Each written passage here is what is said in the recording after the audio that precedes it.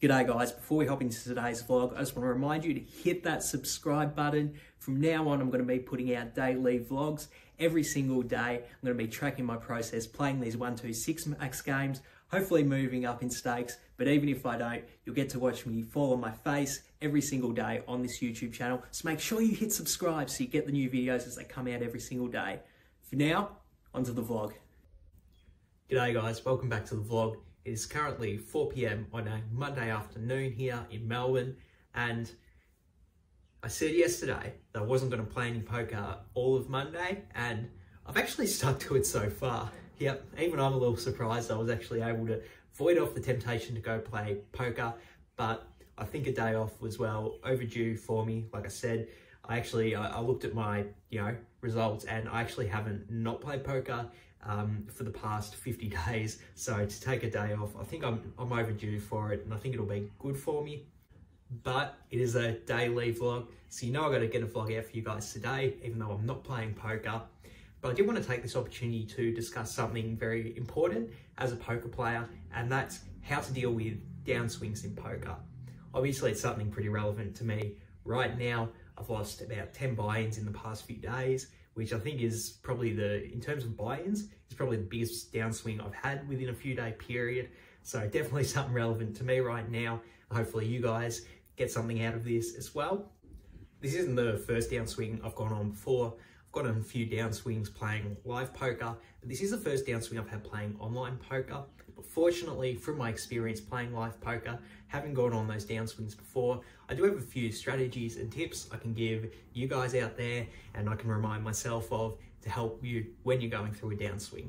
The first and most important thing I do when I start to notice I'm on a downswing is to take some time off of poker.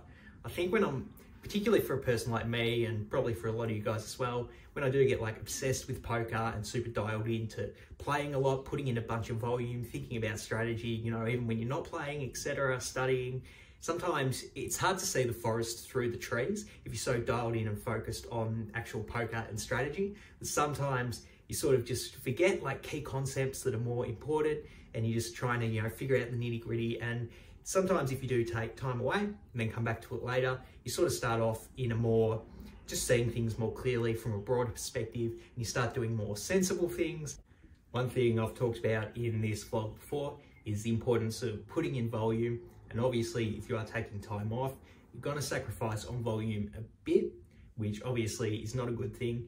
But if you think about it in the long run, if I take one day off and then I play the next 6 days of the week of my A game, because I took the day off and I didn't get burned out, those extra 6 days where you are putting in full volume, they're going to be way more worthwhile than if you play all 7 days and all 7 of them you're playing your C game because you're burnt out and you're tired. So I don't like making excuses for not putting in volume, but I think if there is a good reason, this would be it. So if you're going through a downswing, first bit of advice, just take some time off of poker, but only a little bit. The second tip I would give people starting a downswing is to move down in stakes. So if you're a regular at 1-2 online, move down to 51 online. If you're a regular at 51 online, move down to 25-50 online, etc. The reason I think it's a good idea to move down in stakes when you are having a downswing is when you go and play the smaller stake game, it's going to be a lot easier to win. And when you start winning at the smaller stakes, you start to gain that confidence back up, you start to build it back up. That can be a huge, huge downside to starting a downswing, is just the loss of confidence, starting to feel like, oh, I'm not good enough to beat this game. Well, if you do move down in stakes and it's going to be much easier for you, you're going to start winning, that's going to build your confidence back up. So that is another good strategy. If you are starting to downswing, just move down in stakes, play the softy game, build that confidence back up. And then once you start winning at that, you can take that newfound confidence and go back to your regular game and start winning again. The third tip I would give to dealing with a downswing is look at your past results from the game. If you're a winning player, you're putting in volume, you can look back at your past results and understand, okay, even though I might not be feeling the most confident right now, I can look back at my results and know, no, I am good enough to beat this game. I've done it in the past. If I've done it in the past, I can do it again. So that's another great tip. If you keep your results on an app or in an Excel spreadsheet, just open it up, look back at those past results, and that'll be great for your confidence, to get you feeling good about you are a winning player.